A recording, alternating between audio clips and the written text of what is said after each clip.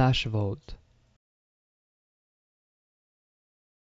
Okay, so with the dash vault, it's all about placement. So obviously we're going to go legs first over the vault.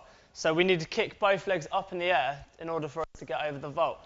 Some people actually do, to get the confidence over, they start by jumping straight over the vault and then just tap in behind. So once you've done your feet through, jump over the vault, get used to that, and then remember the kick. So we're going to take off a little bit further back than all the other vaults. If we're too close, we are going to kick into the vault. So you want to be nice and comfy distance to kick your legs up and then get your bum over. So guys, if you want to demonstrate that for us. Good. Sweet.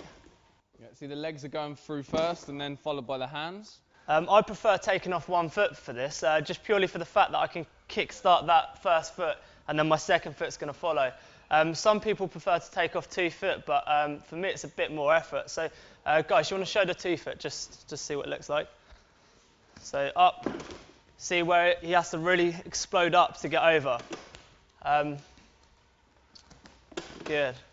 So yeah, those are the two types of dash that you can try out. Mm-hmm. I mean, you can also like mix that kind of move up, and you can go through and you can do split legs like that. Like Cole, maybe you want to show him one of those as you come over. You just split your legs open. It's kind of just, you know, it gives you another variation, different look. Taking off the 1 foot. And also, when you're comfy with the first couple, it's important to lean back to put that weight on your arms. So if you're upright, your arms aren't going to get on the vault in order to push you back to your feet. So when you go back, guys, show us again. So watch the lean, there you go, Yeah, and then those arms he's on those push you back back. hands quite nicely. And I guess just one thing I would say for this move is it can be quite hard on the wrists if you don't get the timing right, and because you are jumping over and then placing your hands down.